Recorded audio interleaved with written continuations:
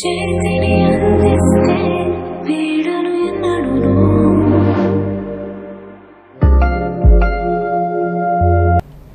Welcome to my media news 10th exams కు విద్యాశాఖ పకడ్బందీ ఏర్పాట్లు చేసింది. ప్రశాంత వాతావరణంలో విద్యార్థులు పరీక్షలు రాసేందుకు అన్ని చర్యలు తీసుకున్న విద్యాశాఖ విజయనగరం జిల్లాలో 135 పరీక్షా కేంద్రాలను ఏర్పాటు చేసింది. వేసవి దృష్టిలో పెట్టుకుని మంచినీరు, ఇతర వసతులు కల్పించడం జరిగిందని జిల్లా విద్యాశాఖ అధికారిని నాగమణి తెలిపారు. జిల్లా వ్యాప్తంగా 30,243 మంది విద్యార్థులు పరీక్షలకు హాజరు కానున్నారని ఆమె చెప్పారు.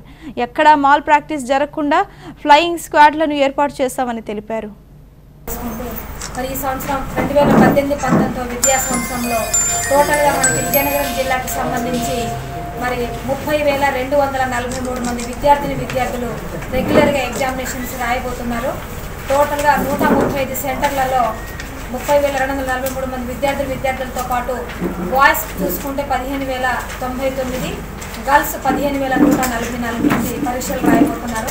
అదేవిధంగా ప్రైవేట్ క్యాండిడేట్స్ వర్క్స్కి వెళ్ళిన వాళ్ళు 181 మంది ఉన్నారు. అందులో బాయ్స్ 107, గర్ల్స్ 74. టోటల్గా ప్రైవేటు తర్వాత రెగ్యులర్ కలిపి 30,426 మంది విద్యార్థులు పరీక్షలు రాయబోతున్నారు. కాబట్టి ఈ పరీక్షల టైమింగ్స్ మార్నింగ్ 9:30 నుంచి మధ్యాహ్నం 12:15 వరకు పరీక్షలు జరుగుతాయి. కాబట్టి ఈ పరీక్షా కేంద్రాలకి జిల్లాలో ఉన్న ఎవరైతే 10వ తరగతి చదివే విద్యార్థులు ఉన్నారో ఒక గంట ముందుగానే సెంటర్కి వెళ్ళాలి. అలాగే సెంటర్లలో కూడా అన్ని రకాల అరేంజ్మెంట్స్ కూడా చేయడం జరిగింది.